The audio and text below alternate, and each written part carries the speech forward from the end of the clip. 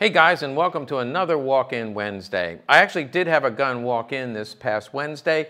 It happens to be the last one on the table. It is a Navy Radom, and it's a very rare gun, but it kind of spurred me to do a bigger educational video on Third Reich Navy guns. But before I get started, I want to do a shout out to Don in Oklahoma. Don is a subscriber and a loyal fan. He actually had a collection of Lugers that he sent to Legacy Collectibles for appraisal, and we ended up buying his collection from him. Thank you, Don. And also Tim, his son-in-law, drove all the way from Oklahoma to Philadelphia area in order to bring those guns. So thank you very much. We always appreciate it when our viewers share their guns with us, both serial numbers, but also a lot of you have been sending us guns to sell for you. So thank you for that. Hey, let's talk about some Navy pistols from the Third Reich. Now, when I talk about Navy, let me back up a bit and just say all of the armed forces in World War II, and by the way, I'm only doing World War II. Here's a World War I Luger. It has the extended barrel. I'm going to say it's 6 inches, but it's 5 and something. But this Navy Luger is from the World War I era. And I did a video on Lugers, and I talked about this Navy Luger, and it has a 4-inch barrel. Kind of like this one, has a 4-inch barrel, and somebody wrote to me and said something along the lines of, you must be stupid, all the navies have a longer barrel. World War I navies have the longer barrel. I'm going to do a separate video on World War I Lugers, so stay tuned for that. This video is going to be on World War II, actually World War II Navy guns, but in particular the World War II Luger. So let me just briefly touch on collectability. I always am somewhat afraid to do this because everybody has their personal preferences. But as a general rule, so for example, some people only collect American stuff, and so therefore this is less, Nazi guns are less collectible. But for other people, Nazi guns are more collectible. I'm not going to give a value judgment on that. I'm just going to say in terms of overall collectability, Navy guns are slightly more collectible because they're rarer. And a lot of people have like a personal affinity to the Navy. So for example, my father was in the Navy. I would love to have a World War II Navy, and I do. And some of that is just the nostalgia of my dad being in the Navy. But in the American theater, we know that 1911 Colts were issued to the Navy. The early ones, only the early ones, will have a slide that is marked U.S. Navy. But for the most part, and certainly through all of World War II, the Navy guns were not specially marked, and for most of the countries, Navy guns are not specially marked. Fortunately for us, we still can have access to the serial numbers for the American guns. There are several websites that go over Colt serial numbers, and they will tell you if it went to the Navy or the Marine Corps or the Air Corps. Collectability, commercial guns tend to bring less, so commercial Lugers versus commercial 1911s bring a little less. Anything military issued usually commands a slight premium. And then anything that goes to a special branch of service, such as the Navy, the Air Force, and then especially elite troops, such as Navy SEALs or SS guns. Those are the most highly collectible, meaning they're the most expensive and the most sought after. So I've organized the table in a sequence of most common to least common, and actually the word common Navy is an oxymoron, like military intelligence. There is no such thing as a common Navy. These are just, the production numbers were higher, so we're going to start with Lugers on this end of the table and go all the way down to the Navy Radom. This first one you've actually seen before because when I did the video on the Graf Spee, great video if you want to check that one out. You'll see below that there's a link if you want to see the Graf Spee, but I showed this P35 Navy Luger. This is the rarest of the World War II Navies when it comes to Lugers because the P35 was made in 1934. You see the K at the top, and the S42 is the Mauser code. So this was made in the Mauser factory in 1934. This gun has the Navy Eagle M. Now you'll see that Eagle M again, but it's a droop wing Eagle M. And you'll notice, even though this is 1934, there is no swastika on this symbol. So I need to do a little bit of a sidebar about the Nazi Navy. It was led by Admiral Dönitz, of course, and the Navy, by and large, was less sympathetic to the Nazi Party. They had less members. They were the last to take the Pledge of Allegiance to Hitler himself instead of pledging to Germany. Hitler commanded all the troops to pledge allegiance to him personally. The Navy was among the last ones to actually do that. They were among the last ones to add the swastika to their symbol and to their flags. Dönitz kind of drug his feet a little bit. And the other thing about Dönitz being really smart, he lasted the whole war. He kept low. He laid low. You know, the most famous Nazis were, of course, Hitler, Himmler, Goering, and Goebbels. And we think of them in terms of line of succession. And yet, when Hitler killed himself, who became the leader of Germany?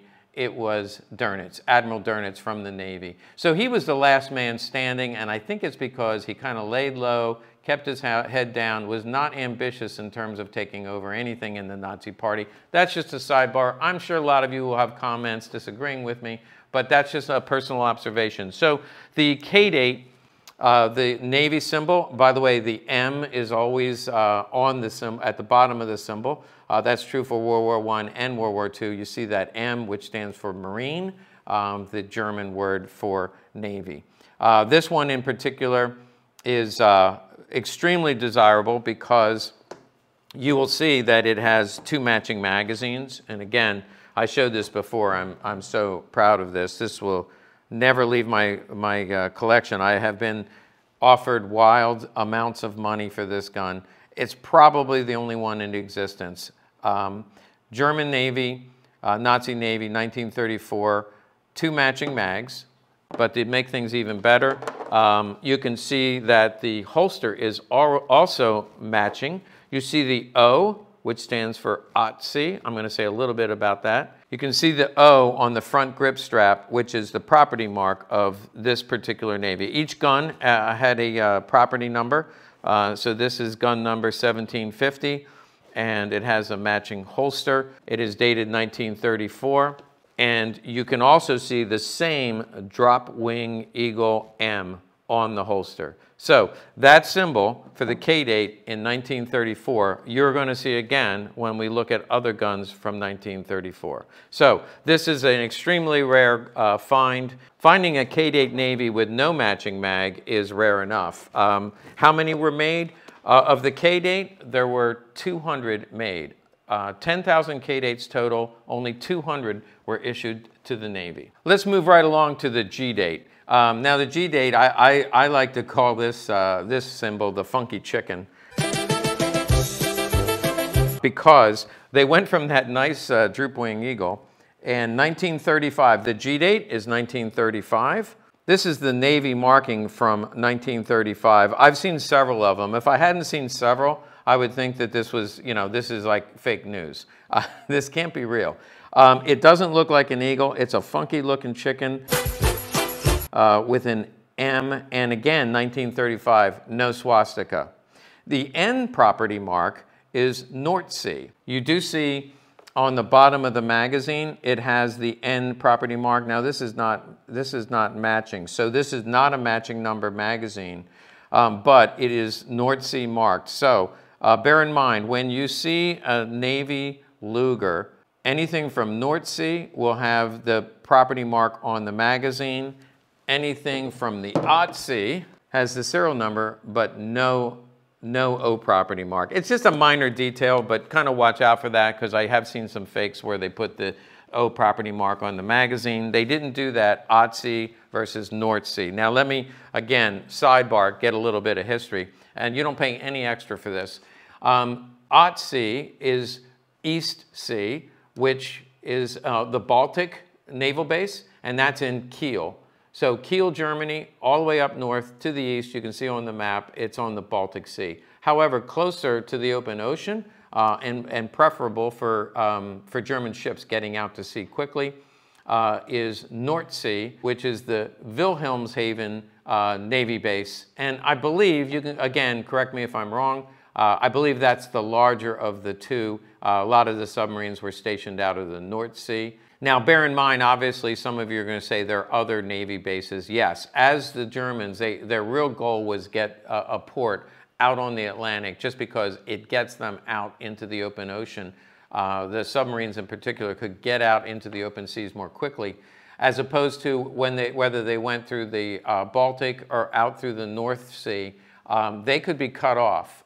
You know, all you have to do is set up your ships along that breakout point, and they could stop the submarines before they hit the open ocean. Of course, when they took France and also Denmark, they opened up other Navy bases. So these were not the only two, but these were the two largest Navy bases of the Third Reich.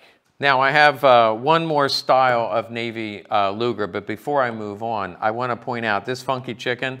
I never saw it anyplace else, but I have this orphan mag. I call it an orphan mag because it's numbered but did not go to a gun. I bought it by itself, and it goes to a 1934, I believe, 1934 Mauser. But check out this Mauser magazine. It has, I'll hold them side by side. Check out the funky chicken on that. So orphan mag, you know it's not fake. It's got the N property mark. And it's got the same funky chicken. So this we know came from 1935. Again, no swastika, but a Navy marking. By the way, those are the most difficult to understand. If you didn't catch it all, watch it again.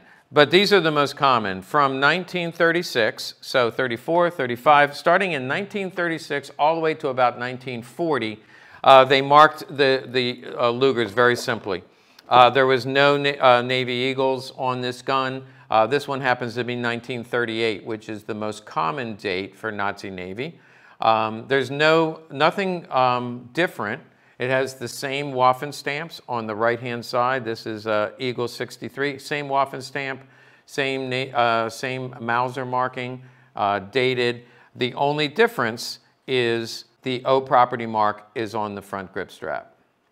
And remember, the magazine will not have the O property mark. So the only thing that makes this Navy is the O property mark. We know it went to the North Sea. So again, from 36 to about 1940, 40 they stopped marking. It's going to be either N property marked or O property marked. The N property mark, if it's got a matching mag, the same N property mark will be on the bottom of the magazine. The O property mark, they didn't number them. And that was, by the way, these were marked at the Naval Arsenal.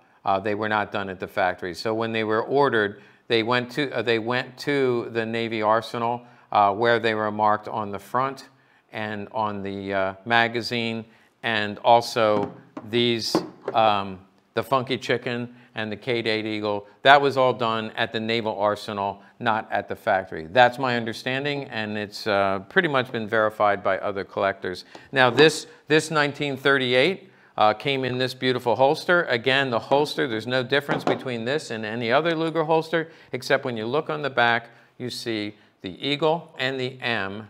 And by the way, around this time, this one's dated 1939.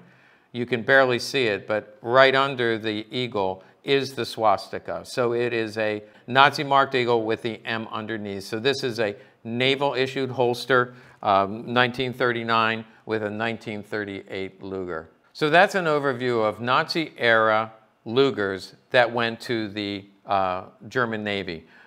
Are there others that went to the Navy? Probably, but because there are no records, unlike Colt, where we have the records, at the end of the war, the Nazis burned, destroyed all their records because they didn't want the Allies to be able to look up which guns were issued to who, assuming that people would come looking for them at the end of the war. So they destroyed all their records. I believe that after 1940, of course, the Navy ordered more Lugers, but at that point, the war was heating up. They were running out of time and materials, and so it's my personal belief that they no longer marked them because they were just shipping them and issuing them and getting them out as quickly as they could. They didn't bother with the extra markings, that's my opinion, but they still were certainly ordering Lugers and other guns after 1940. Let's go to the middle section. These are all Mausers, and Mauser did send a lot of guns to the Third Reich Navy. And the first one that I come up with, and it's actually surprising, this is pretty rare, because this is a model 1914. Now, again, as an aside, some of you are going to learn something new, no extra charge. The difference between a model 1914 and a model 1934 is, look at the hump on the grip. What happened? The 1914 has just a really small hump. But then for creature comfort, the model 1934, the major difference is the hump right here.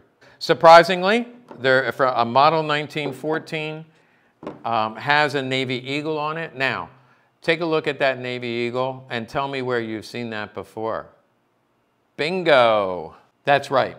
It is the 1934 style Nazi Navy Eagle, same as you find on a K-date. So these early guns, what they considered between, it's not even Weimar period, because remember 1934, Hitler came to power in 33, but it's before they came out with the Nazi Eagle, which we're going to see in a minute. You can see that they have the K-date and then later the G-date Eagle are seen on these guns. You can also see that this one has two matching magazines. If you look at the bottom, these are O property marked. You see the O property mark on the front grip strap, and then you see it on both magazines. There's also an X, which means extra. So this is the number 1 mag. This would be the number 2 mag that has the X on it. Two matching mags on this model 1914, which went to the Third Reich Navy. The holster. This is a Navy style holster. If you take a good look at it, just kind of study that a bit. It's the same style holster, and I see many of these. This one has a very interesting Navy marking on the inside. It has the same style eagle from 1934, and again, no swastika. But this is a very rare holster that goes with this gun to make a complete rig. Now let's quickly go to the model 1934. It has the same K-date style, so 1934 Navy marking. This one has the O property mark on the front strap. This one also has two matching magazines. Pretty straightforward. And this should come with a Navy marked holster. I didn't have one in hand. I actually just sold one off the website. But the Navy holsters are just a standard holster like this, but we'll have a Navy stamp. Usually it's under this flap. It'll be right here. And sometimes it is on the toe, and sometimes it's on the back. So when you find a holster like that, if it has a Navy marking, it more than triples the price of the holster. So watch out for that. Remember, Navy equals collectability. Let's go to the Nazi era. Now, technically, we were in the Nazi era, obviously, but the Eagle changes. Notice, this is a 1934. See the hump? Beautiful gun. It has an open wing Nazi Eagle M.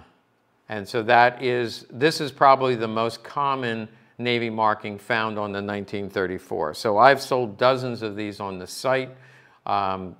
They sell for over $2,000, but they are Navy marked, and it is what they call the open wing versus the closed wing.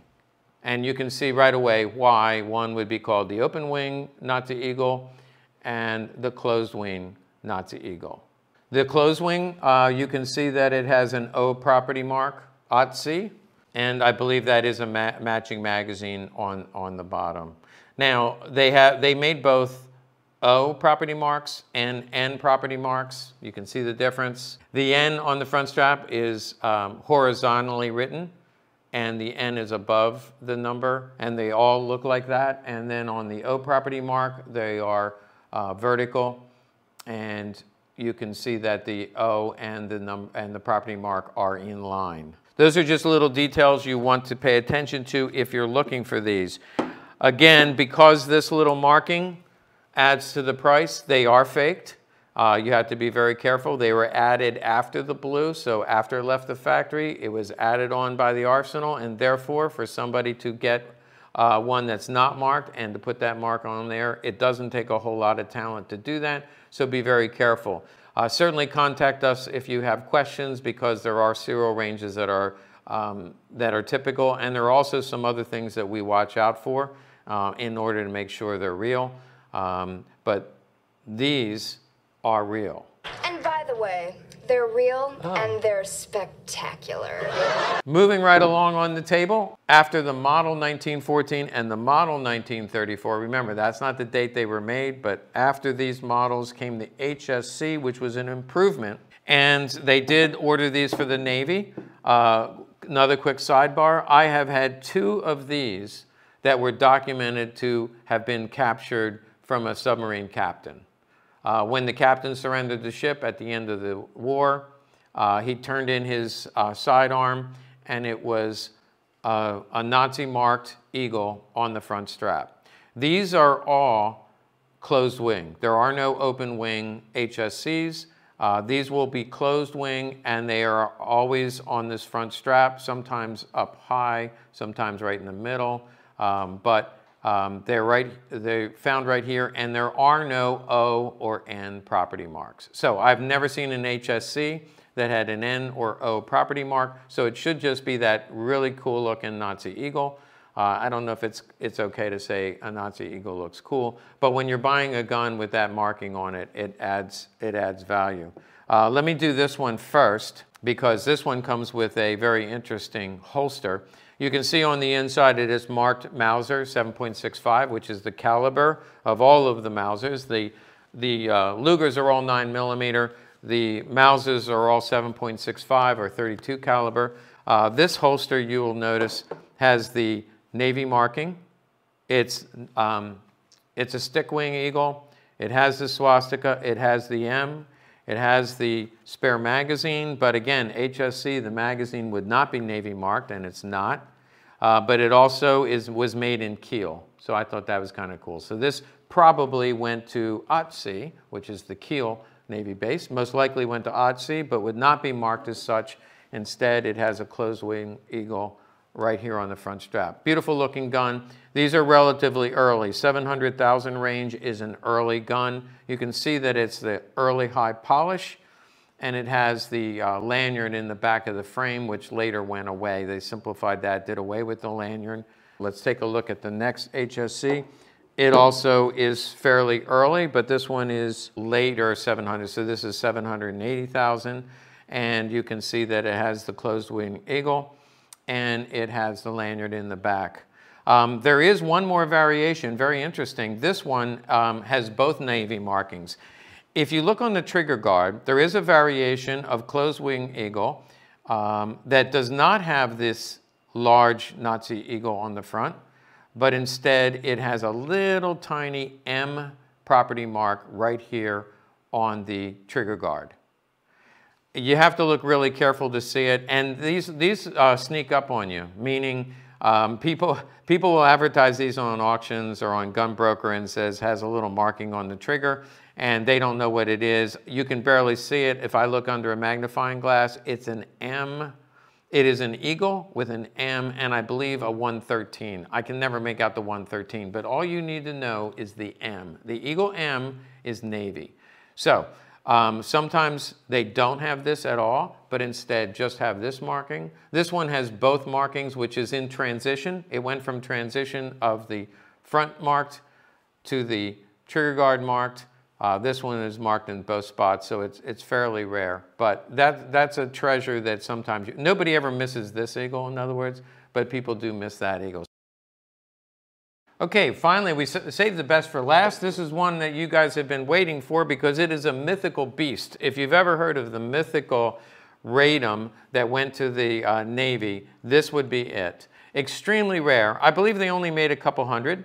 They're always early, meaning no suffix. If you look at the serial number, they are found in the no suffix range and sometimes a suffix range. So there are only about 200 of these made. And they're very, very rare. First of all, I should go back and say all of these are rare. Remember I said there's no such thing as a common Navy. Probably 70% of them are in the bottom of the Atlantic because the Third Reich Navy, their surface vessels were taken out pretty early and sunk. We saw that with the Graf Spee, by the way, but a lot of their battleships, most of them actually were sunk. And then, of course, the submarines, they relied heavily on submarines. We know some of these were issued to submarines.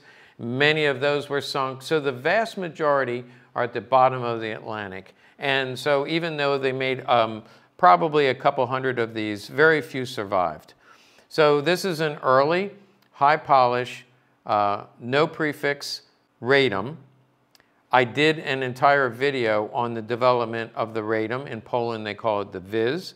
And several Polish people corrected me on that. In the United States, we call it the Radom. In European countries, particularly Poland, they call it the VIS. You can see that on the grip panel.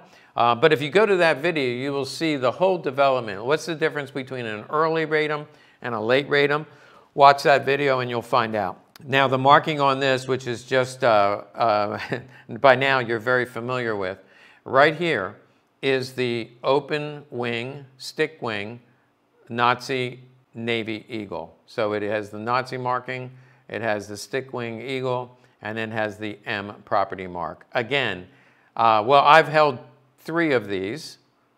I know this one is real because I know from whence it came. I know one of the ones I held was fake because we were able to track that down and see that it once did not have a marking and now it does. So we know that one was fake.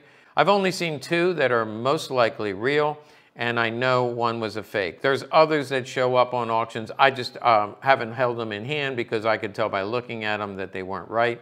And again, the serial number is early. Interestingly, on the Navy's, the lanyard loop is missing.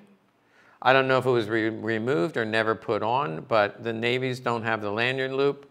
And most of the time, the ejection port is blued on most of the Navies. And I say that in that if you watch the video about Radoms, you will see that the ejection ports are usually in the white, but most of the Navies are blued. This one, it's kind of hard to tell. It's a little bit corroded. Maybe somebody wiped it off. I can't say for sure, but I don't doubt the authenticity of this particular Radom Navy. Now, if we look at the front strap, you see the N property mark. And again, you see it listed vertically with the N above the property mark, and the property mark is number 200. So this was the 200th. I actually have seen N, I think it was number 1. Sometimes it's just a blank N. I've never seen a 0 property mark, but I have seen the ones that I've seen and the ones that are in the books. If you go to Jan Still's books on Axis pistols, you will see a property mark on the front or an N on the front. And this one has a matching magazine. Imagine the rarity of that. But if you look at the bottom of the magazine, you can see it is N200 with the X means this was the second mag. The first one is lost to history. At least we think so. If you happen to have it, let us know. And if you happen to own one of these or know of one of these, please let us know. We'd like to update our records. If you're contemplating buying one, please be very, very careful on all of these because they are very rare and they're not that hard to fake. So it takes a lot of research to verify that the gun is real. So are there any other guns issued to the Navy? I already mentioned that, you know, up until 1940, they marked them special. I'm sure the Navy had to have ordered guns after that. I mean, they were still making submarines all the way through all of 1944. Not sure about 45, but they were making submarines at that point, and they had to be ordering more guns. So I think after 1940, they just didn't bother marking them anymore. Again, I solicit your comments. If you have done any research on Third Reich navies, but they had to have ordered guns. How do we know if they went to the Navy? We really don't. There are early Radoms that have no lanyard and blued, and I tell people it could have gone to the Navy, but I can't say for sure. I already mentioned other Lugers probably went to the Navy. Also, they're in books or in collections. I have seen a CZ-27 with a Navy marking. Only saw one. I doubt that it's real.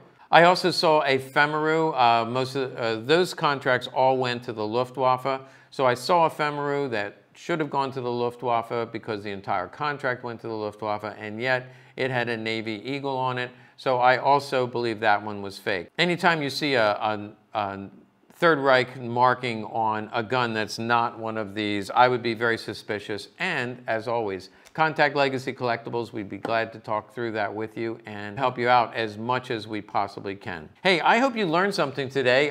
You know, this is very interesting, especially when you have a father who is in the Navy. And many of you out there served in the Navy as well. Thank you for your service. These are interesting collector guns. And make sure you like and subscribe to our YouTube channel and tell a friend about it, because we would really like to build our subscriber base.